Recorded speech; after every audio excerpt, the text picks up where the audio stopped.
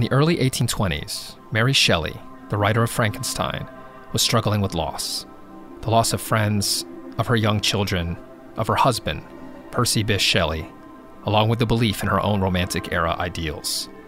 In her 1826 novel, The Last Man, she created a dystopian world defined by loss in the form of a pandemic that sweeps through Europe in the 21st century.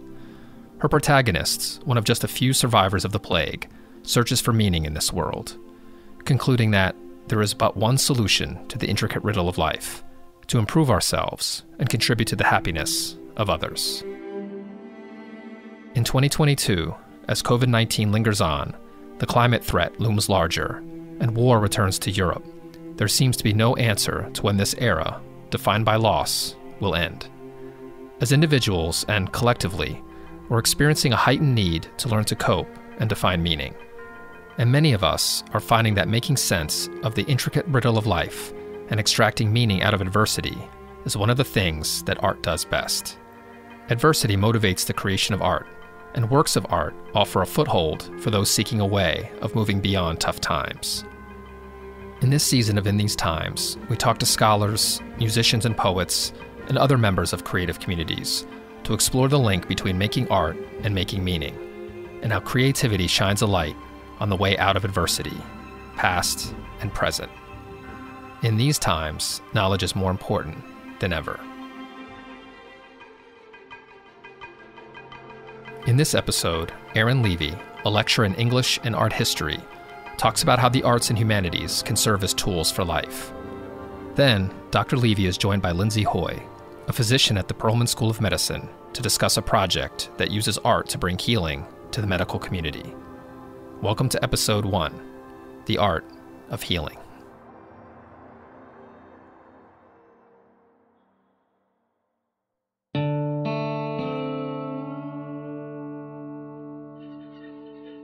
I grew up surrounded by artists and activists, folks like the amazing singer-songwriter Pete Seeger, great playwright Robert Whitehead, and innumerable others. We're all part of the community that profoundly shaped me. I also had the extraordinary privilege to have meaningful time with my grandfather. For many years, he lived to well over 100 years, and throughout my upbringing, I had innumerable opportunities to listen to him, to learn from him, and that shaped me in deep and profound ways that I still work through to this day. He was the sole survivor of his family. He fled Europe in the 30s, and that always instilled in me from an incredibly young age an attentiveness to how fragile and vulnerable life is, but also the lifelong challenge of finding meaning and finding solace in the wake of unspeakable loss. That was Aaron Levy. Dr. Levy is a senior lecturer in the departments of English and the History of Art, where he has taught since 2002.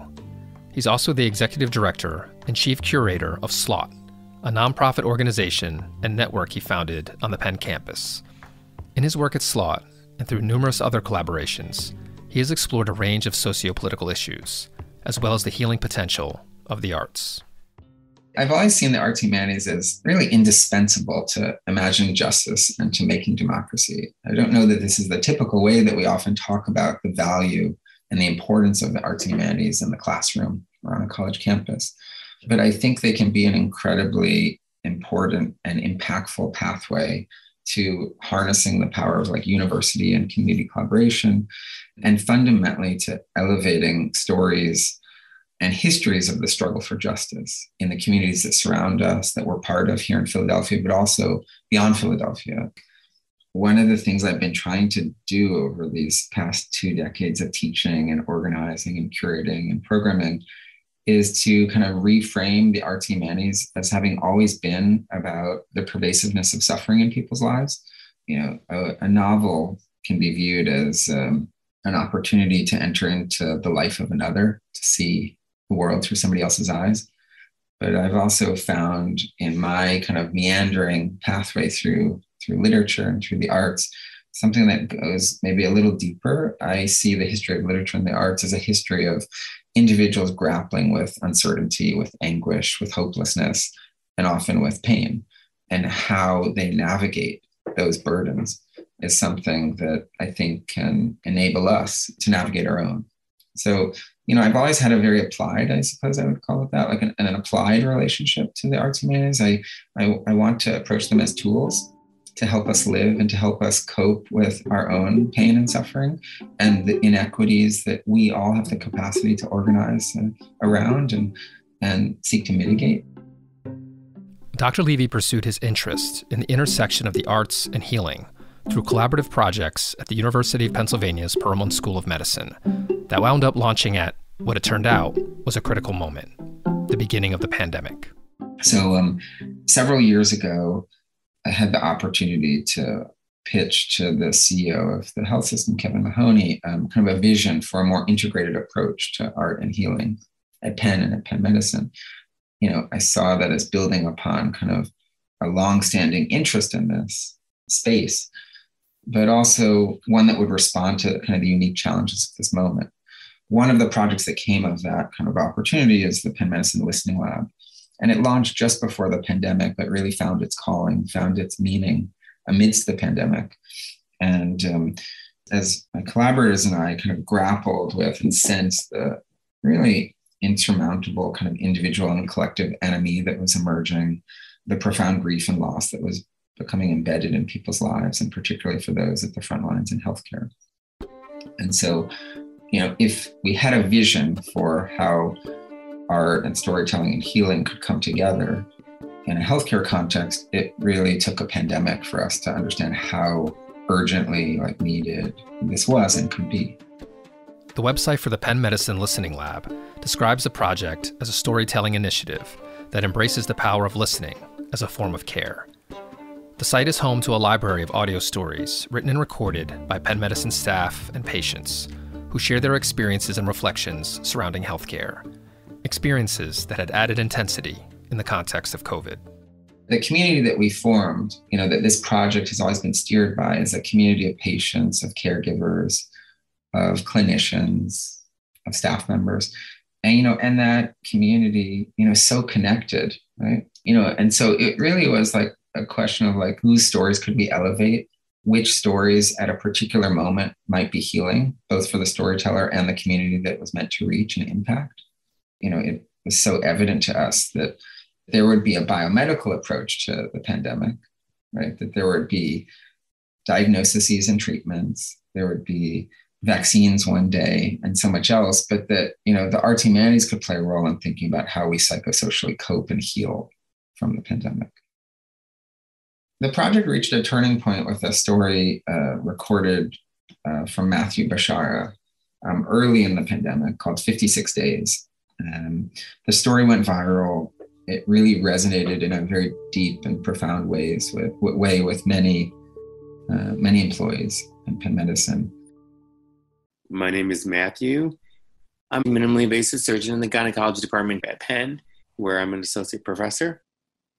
I contracted coronavirus very early, and then I rapidly deteriorated.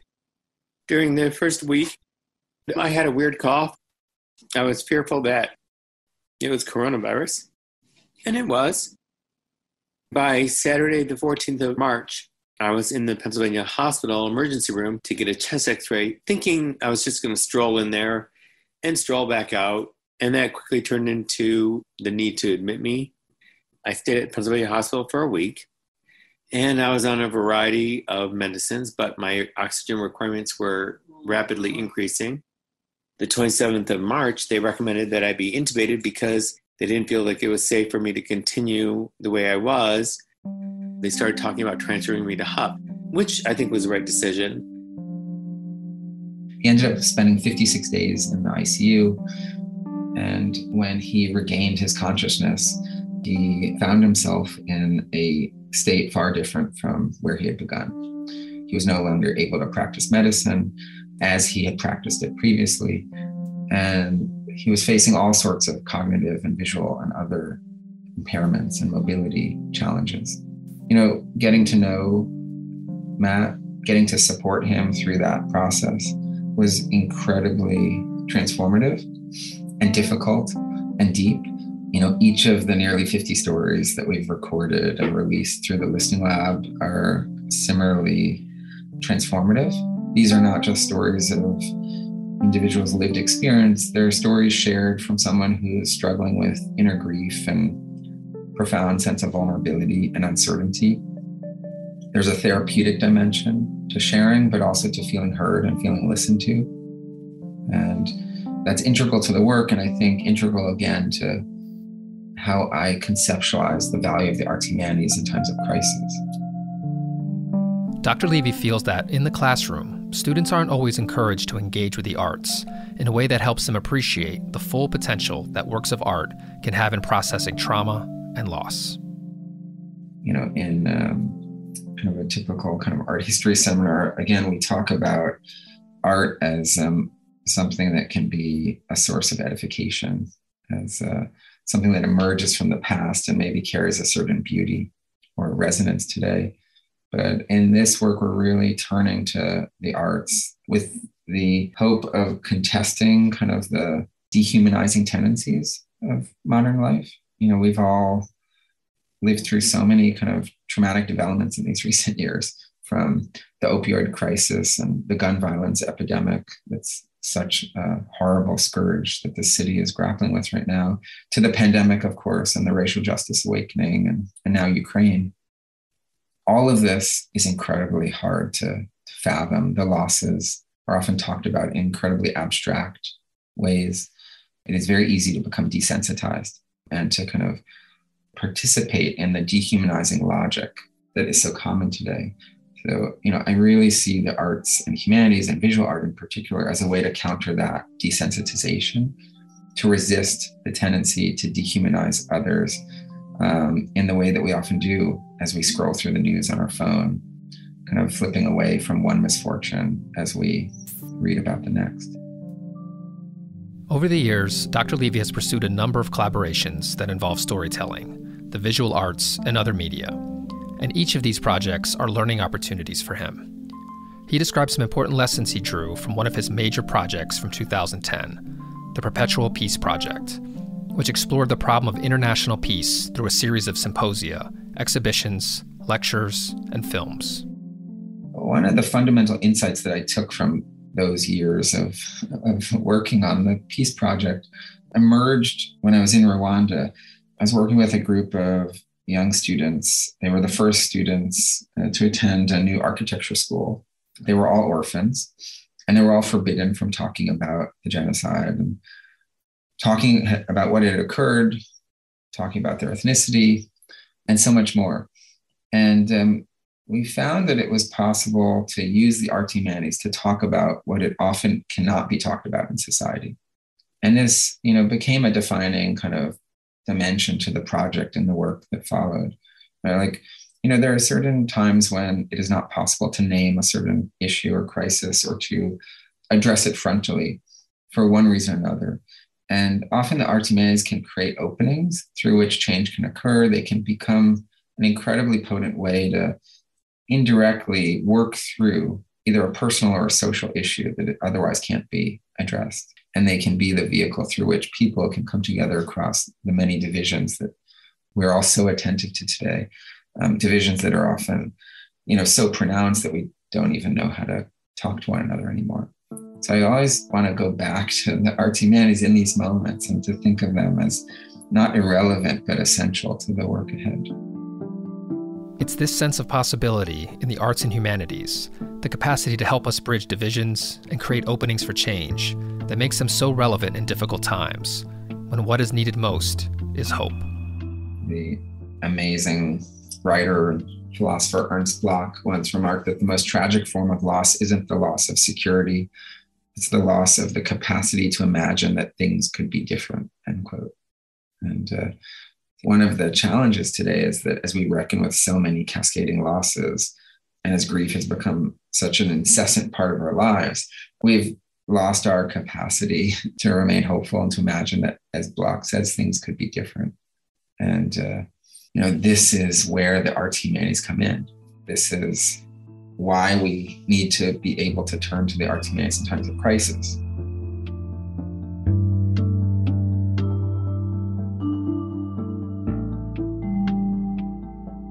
In addition to the Listening Lab project discussed earlier, Dr. Levy's work with Penn Medicine included a project organized around the healing potential of the visual arts. To hear more about this initiative, called RX Museum, we talked further with Aaron, along with his chief collaborator on the project, Dr. Lindsay Hoy. My name is Lindsay, and I'm a clinical assistant professor in the Department of Anesthesiology and Critical Care at the Perelman School of Medicine here at Penn. I do a lot of work in the medical humanities space, as well as physician well-being and physician wellness. And I'm a faculty co-director of RX Museum with Dr. Levy. The initiative presented a curated series of 52 artworks with accompanying essays intended to speak to the interplay between art and medicine. Once a week, the community of over 1,200 subscribers would receive an email including the featured artwork and commentary to support the participants in their own process of personal reflection. So RX Museum is, at its simplest, a weekly prescription of art and reflection for clinicians. It's also an invitation to seek meaning through the everyday ritual of arts engagement. And in trying to join art history with contemporary reflections within a medical context, we're really trying to translate arts experience into relevant learning for clinical practice. A central conceit of RX Museum has always been that the arts occupy an essential role in supporting physician well-being through lifelong learning, and in collaborating with a healthcare system, museums across Philadelphia, and other civic institutions to work toward this shared vision.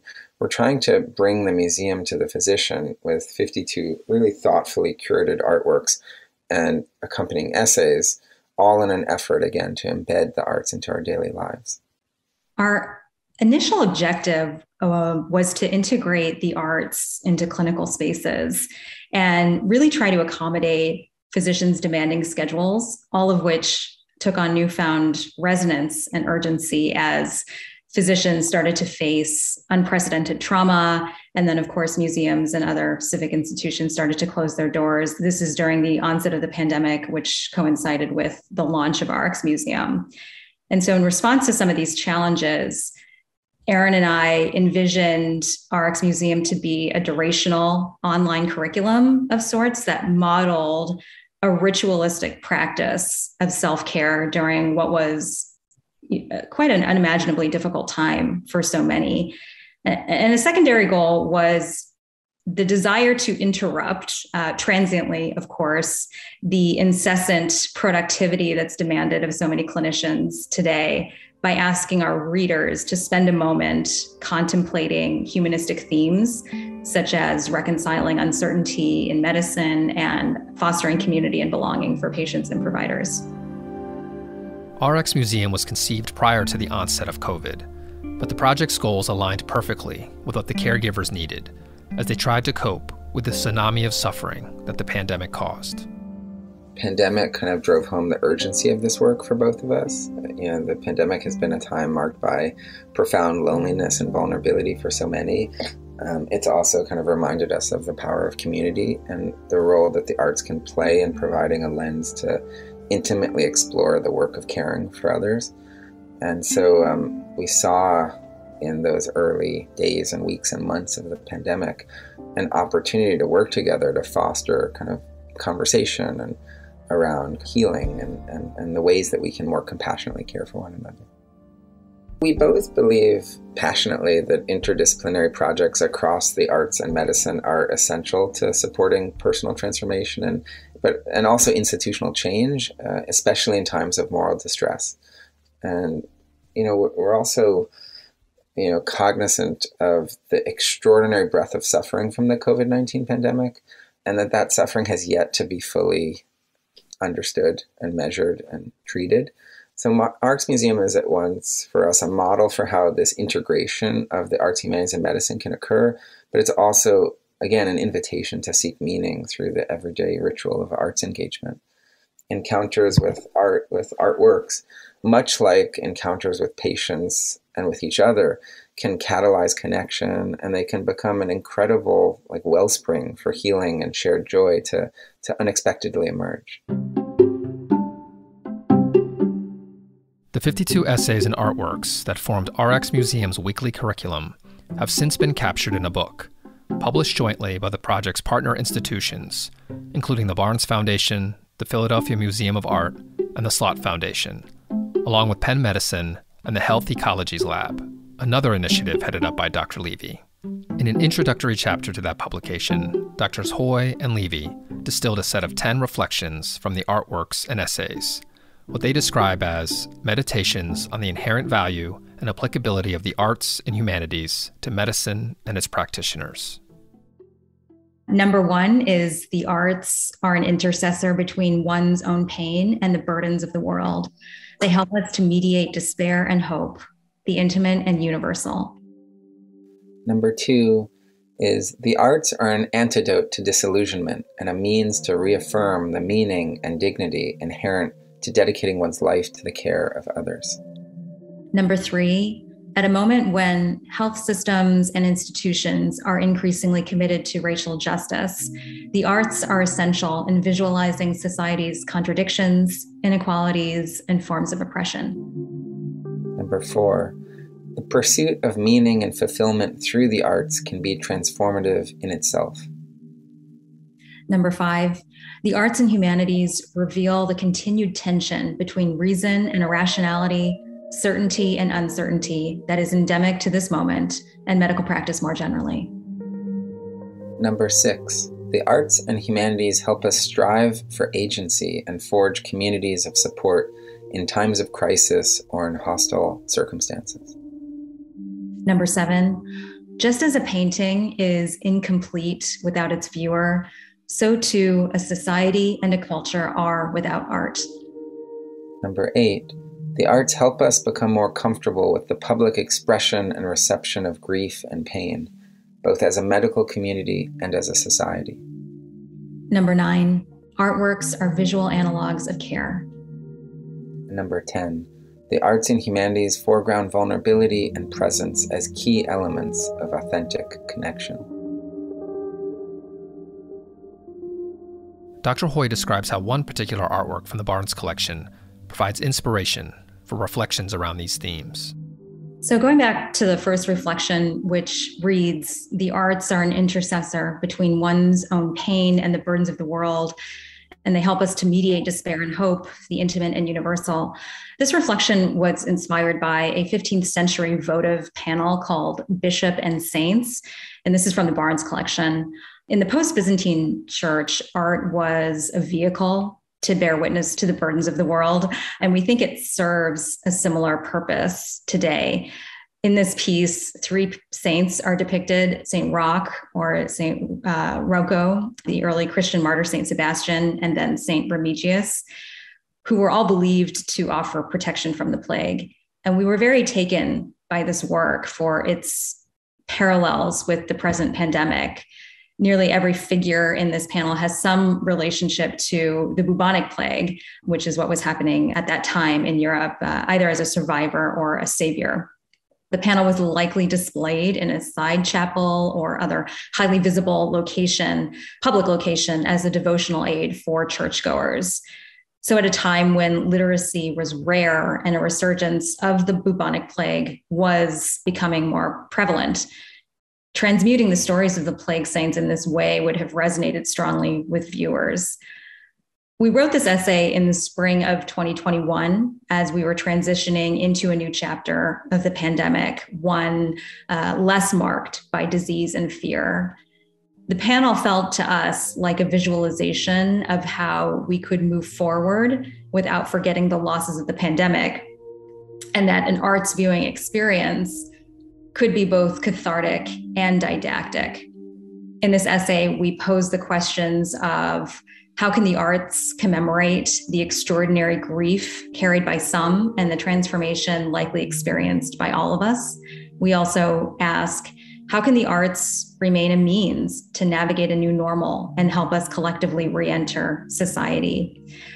As depicted in this panel, what are some ways that the arts can move us forward in hope, however marked we may be by scars and loss? And then finally, how can the arts give representation to otherwise invisible struggles, and in so doing, help us heal? And Dr. Levy illustrates the process using another example.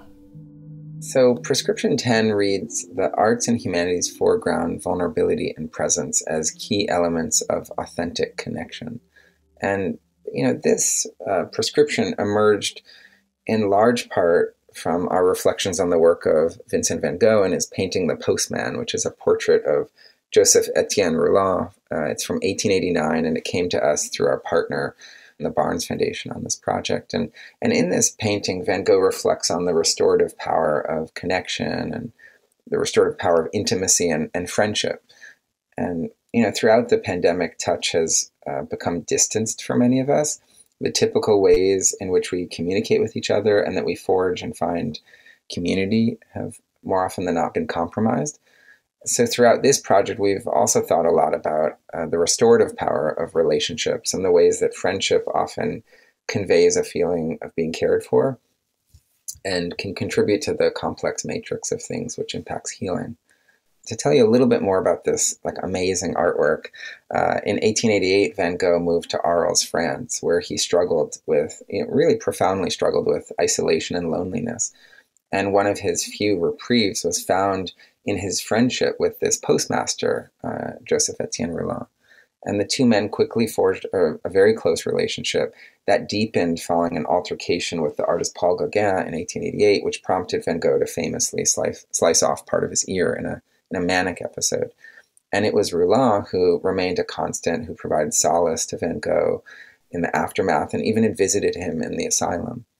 And so in this artwork, we felt that Van Gogh was, in effect, asking us to gaze with duration and tenderness at his friend and at friendship itself. And this portrait, it survives both Rouland and Van Gogh. And so we see this portrait not just as an artwork, but as a tribute, as a testament to their amity, their friendship. In the humanities, the French philosopher Jacques Derrida's work is so foundational and has been so foundational for me over the years. And in one of his books, The Politics of Friendship, he writes that, quote, "We continue to know our friend even when they are no longer present to look back at us," end quote. And what he's saying there is that friendship is always bound by ethical obligations, and in a lifelong friendship, one will inevitably bury the other. And so for all of us that are part of the ARC's museum team, the postman is at its core a representation of a caring relationship. And in that sense, it's a model for caregiving and for caring for others. We love this piece. This is one of my favorite pieces in our collection. And in discussing the work, one of the other things that came up was, how do we value friendship in an academic medical context? And as a collaborative, we kind of came to the consensus that it is really, friendship as an entity is really ill-defined, despite its significant role in career development and in individual well-being. So we explored how that can be maybe fortified or built upon in perhaps non-traditional ways. And in our essay, we ask about meaningful ways in which friendship can be transformative and empowering, both personally and professionally. And then moreover, how can medicine better recognize and foster those critical sort of informal networks of support, particularly for individuals traditionally isolated, excluded, or marginalized by the academy? And how can that become fertile ground for driving change from an organizational and institutional standpoint? Dr. Hoy notes that projects like these are not a solution to the pressures endemic to the practice of medicine today, but they do represent an important response to the need for connection, humanity, and meaning that all of us, including our doctors, experience. Erin and I are cognizant of the fact that the arts and humanities and RX Museum and other like-minded initiatives are not a silver bullet solution to the innumerable challenges facing physicians and other healthcare providers today. But we do very passionately feel that the arts are a vitalizing portal into shared experiences, and that it has the capacity to reveal a lot of things, perspective and growth, as well as being present with one another. So we've really tried to highlight how an immersive arts experience can be an antidote of sorts to the languishing and isolation felt by so many today.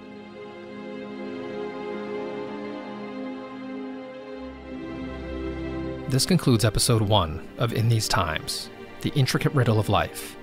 Please join us for episode 2, Joy and Plague, where we'll talk to a scholar of English literature about another era defined by loss, the Black Death of the 1300s, and how authors reported and responded to it. The Omnia podcast is a production of Penn Arts and Sciences. Special thanks to Dr. Lindsay Hoy and Dr. Aaron Levy, who generously shared their time and reflections for this episode. I'm Alex Shine. Thanks for listening. Subscribe to the Omnia podcast by Penn Arts and Sciences on Apple iTunes, or wherever you find your podcasts, to listen to all 7 episodes of Season 4 of In These Times, The Intricate Riddle of Life.